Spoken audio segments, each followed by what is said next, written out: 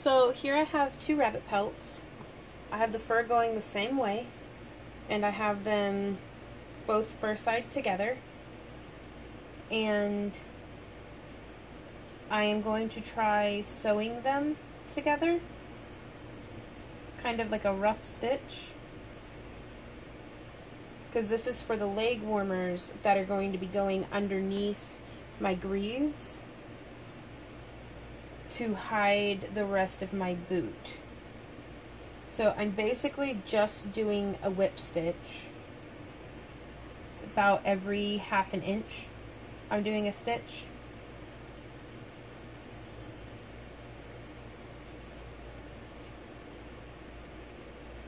Trying to, at least.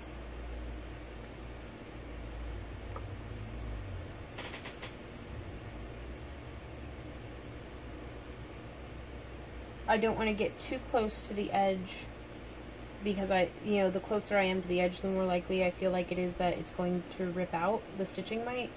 But again, this is like a very drapey part of the costume, so I feel like I shouldn't have to worry too much about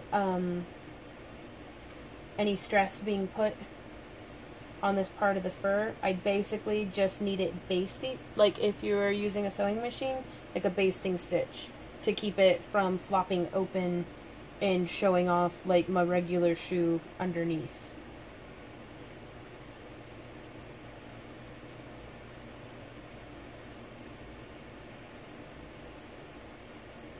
Here we go.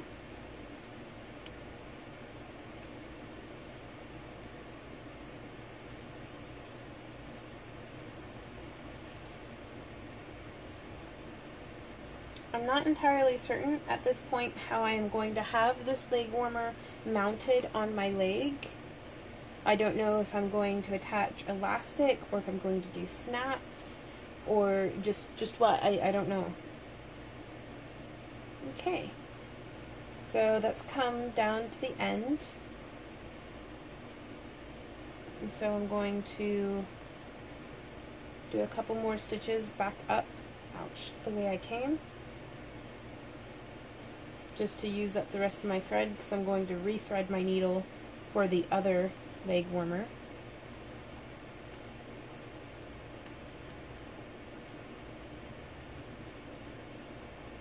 Just get a nice little knot going here. And so as I stitch back up the leg warmer, I'm just knotting each stitch.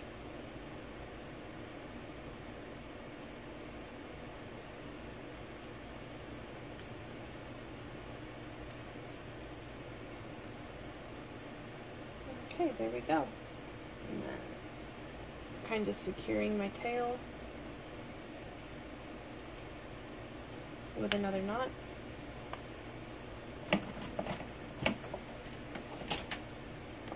Snipping off my thread.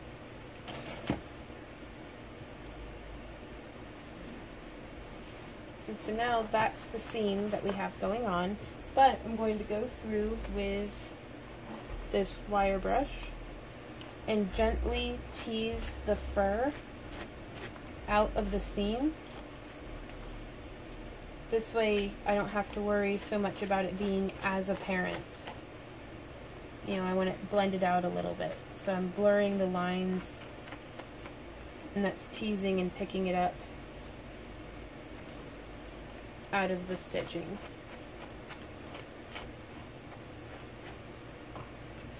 So there we go.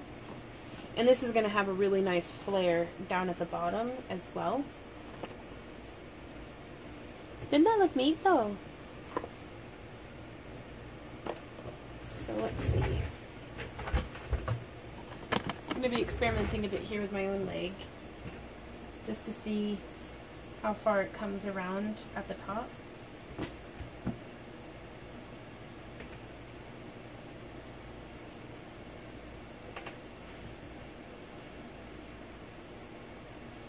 Yeah, I feel like I could get away with having a piece of elastic, maybe riveted here and here. That way it'll go on and wrap around the back side of my leg. and then I can just cover the front up with my greave, and it'll hide, you know, that split.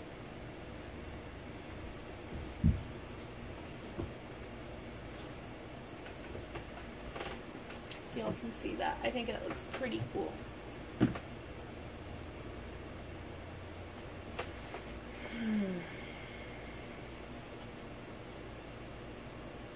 So I'm actually thinking I don't entirely know how I'm going to go about doing this. Again, it's another instance of really faking it till I'm making it. I do have some snaps. I could have it just secure with a snap. But what if I gain or lose weight in my legs, or I'm layering this over different shoes? So yeah, I think elastic is definitely going to be the way to go. Ooh, that's warm though. Let me go grab a piece of elastic, and I'll be right back. Also, it's just occurred to me, a spot of Velcro. I'm going to have to sew that on anyways. What do y'all think? I mean, I know I'm not going to find out until after I post the video, but, oh, now if I were to do Velcro, how would I do that? Hey, Randy, I have a question. On this leg warmer, it's going to be wrapping around my leg, like this, with the seam coming down in the front. Should I have it secure with Velcro or elastic? I mean, either way, this where it secures is going to be covered by the greave in the front.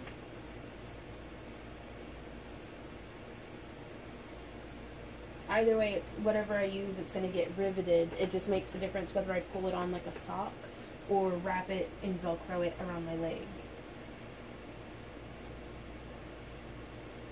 You know? I want to say Velcro, but... Well, it's a... I'm a cosplay friend. She does Velcro on her leg gear. Mm-hmm. Does that work out well? It does. It looks really sharp. Okay, Okay. I have consulted with the Randy, and we have decided to do Velcro. So now I'm totally going to have it, I guess I'm going to cut myself off. On this side, I'm going to have like a 3-inch piece of Velcro. I'm going to open it up. And this side, and I'm going to keep trying it on just to make sure that stuff's laying where I want it to be laying. So I'm lining up the holes with some rivets just right away, going ahead and getting this assembled. There's no reason why this needs to take all night, because I am ready. I'm so ready to be done with these greaves. Like, so much. 4 days of time, well, that is pretty good. Like, I can't lie, that's pretty good. Having it done in that amount of time is like 3 days longer than what I wanted to spend on them. But it is, I'm still working on building up a realistic expectation of how long doing that hand brushed fur is going to take me. And it turns out that realistically, that hand brushed fur takes like 3.2 million years. It's ridiculous. And I'm going to do the other rivet cap.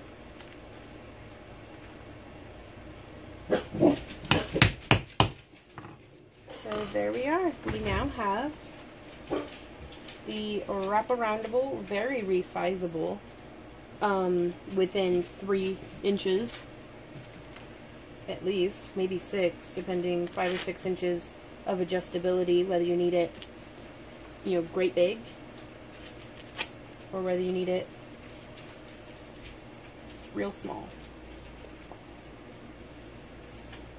That looks pretty cool. So I'm going to go ahead and do this to the other one, and then then hopefully I can show you the completed legs with the hooves and everything. I just did a test wear. I didn't get any pictures because it's really dark. But it was beautiful. It was perfect. But taking off the rabbit skin that had the Velcro riveted to it, it just tore the rabbit skin right, like, I gashed it right open. So what I'm going to do is I'm going to stitch that right back down and hopefully figure out what I'm doing from there. So it's okay. This is just a little bit of backtracking. And I have not done the other side yet. So we'll see how this goes. I may actually need to just remove those rivets, and in fact I think that's what I'm going to do instead of stitching it. Remove the rivets and then back it with a more sturdy piece of leather so that the rabbit skin is sandwiched. You know, the delicate rabbit skin is sandwiched between the durable Velcro and the thick backing leather. So I have some scrap ends from doing the straps on the greaves, and so I'm going to rummage those out of my scrap bin, and I'll show you guys that.